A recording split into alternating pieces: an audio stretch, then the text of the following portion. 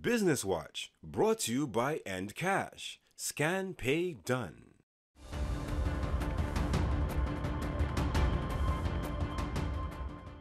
In the Trinidad and Tobago Chamber of Industry and Commerce's National Budget Recommendations, which was posted on the Chamber's website on Tuesday, the issue of the airbridge was placed in focus.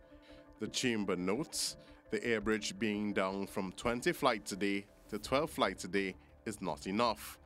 The Chamber admits, however, the service is not economic as it is directional at busy periods.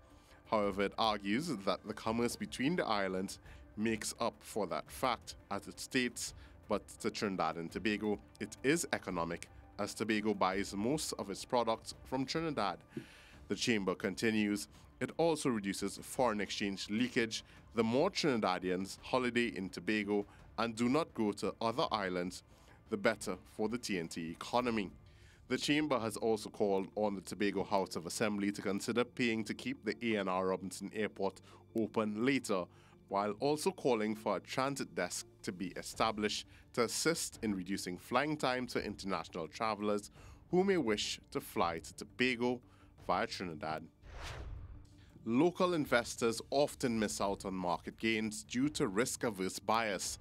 This was one observation made by Ishan Gosain, Head of Investments at NCB Merchant Bank Trinidad and Tobago, during a webinar hosted by the Trinidad and Tobago Stock Exchange concerning effective trading strategies tailored for various market conditions.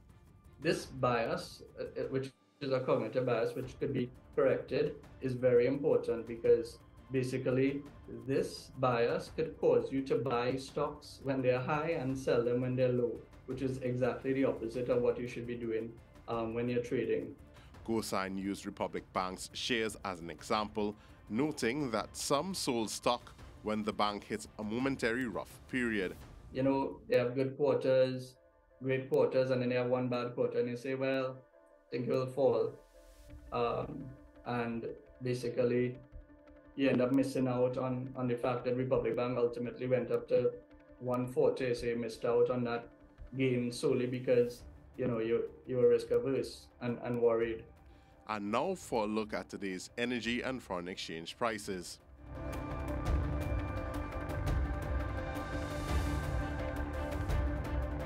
Peter Christopher, CNC3 Business Watch.